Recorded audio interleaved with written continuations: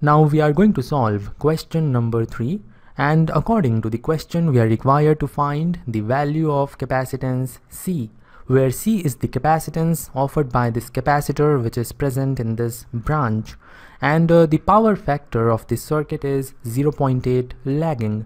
So this circuit here is having the power factor equal to 0.8 and the nature is lagging, and you are required to find out the value of C. And I want you to pause this video for a while, have a look at this circuit and try to solve this question on your own. I hope you are done. Now before we dive into the solution of this question, I want to discuss one general case. When you compare this circuit with this circuit, you will find there is only one difference. Here we have R2, but here we don't have any resistor connected in series with the capacitor. So R2 is equal to 0 in this case. And we will first do the analysis of this case, and then with the obtained results we will solve this question. Let us say that this branch with one resistor R1 connected in series with one inductor L is offering the admittance equal to Y1, and this branch with resistor R2 connected in series with the capacitor C is offering the admittance Y2, and together the two branches are offering the admittance Y. And as the two branches are in parallel, we know Y is going to be Y1 plus Y2. Let's say this is our equation number 1. Now we will first focus on the calculation of Y1, and then we will have Y2, and finally we will have Y. Y1 we know is equal to the inverse of impedance offered by this branch. Let's say the impedance is Z1. So Y1 is equal to 1 over Z1, and Z1 it is equal to R1 plus JXL. So Y1 it is equal to 1 over R1 plus JXL. Now in the next step we will do the rationalization, and to rationalize we will multiply by R1 minus JXL over R1 minus JXL. From here we will have Y1 equal to R1 minus JXL in the numerator, and in the denominator we will have R1 square plus XL square, or we can write the admittance Y1 equal to R1 over R1 square plus XL square minus JXL over R1 square plus XL square.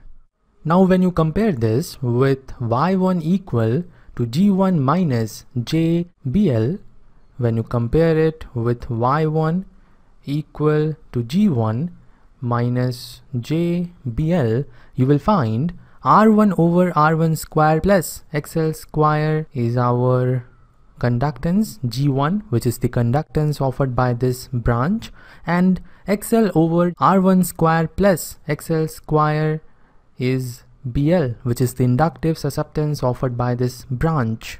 So remember this result, it is important. Now moving on to Y2, we know Y2 it is equal to 1 over Z2. Y2 is equal to 1 over Z2, and Z2, which is the impedance offered by this branch, is equal to R2 minus JXC.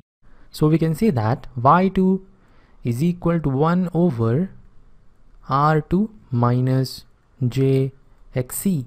Now we will do the rationalization. We will have R2 plus JXC in numerator, R2 plus JXC in denominator multiplied to this, and from here we will have the admittance Y2 equal to R2 plus JXC over R2 square plus xc square, or we can say that y2 is equal to r2 over r2 square plus xc square plus j xc over r2 square plus xc square. Now when you compare this with y2 equal to g2 plus jbc, you will find this is equal to g2 and this is equal to bc. Remember this result as well. Now we can say that the final admittance y, which is equal to y1 plus y2, is equal to g1 plus g2 plus jbc minus bl. So we are done with the general case. Now we will move on to the question we are having. We will first find out xl and xc. We know xl is equal to omega multiplied to L and xc is equal to 1 over omega c. And we can have omega from the question. When you compare sine t with sine omega t, you will find omega, the angular frequency, is equal to 1 radian per second, and therefore xl will be 1 multiplied to 1 because L is equal to 1 Henry. So it is equal to 1 ohm, and xc, this will be equal to 1 over 1 multiplied to c. So we have 1 over c ohm. Now we will find out the admittance offered by this branch, which is y1. We have obtained y1 as r1 over r1 square plus xl square minus jxl over r1 square plus xl square. r1 is equal to 1 and xl is also equal to 1. So y1 will be 1 over 2 minus j 1 over 2. Now we will find out y2. y2 is the admittance offered by this branch, and we have obtained y2 equal to r2 over r2 square plus xc square plus j xc over r2 square plus xc square. r2 is 0 and xc is equal to 1 over c. When you put these two values, you will find y2 is equal to jc. Now we will find out the total admittance.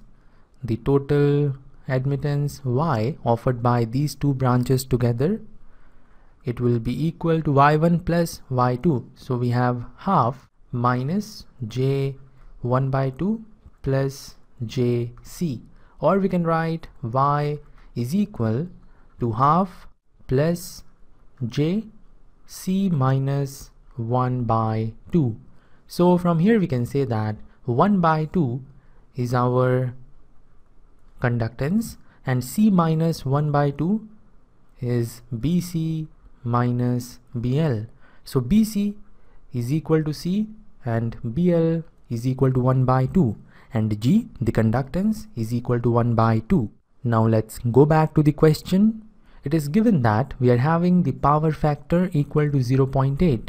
So the power factor cos theta is equal to 0.8, and cos theta we know is equal to conductance over the admittance. The conductance we have obtained as 1 by 2, and we know that the admittance is equal to under root 1 by 2 square, which is the square of conductance, plus c minus 1 by 2 whole square, which is square of bc minus bl. After the simplification, you will have two values of c. The first value is 7 by 8 and the second value is 1 by 8. Now which one should we choose? For this we will focus on the fact that the power factor is lagging. This means BL should be greater than BC. BL is equal to 1 by 2 and BC is equal to C. So from here it is clear that the capacitance should be less than 1/2, and therefore this option is the correct option. So C equal to 1/8 is the answer of this question.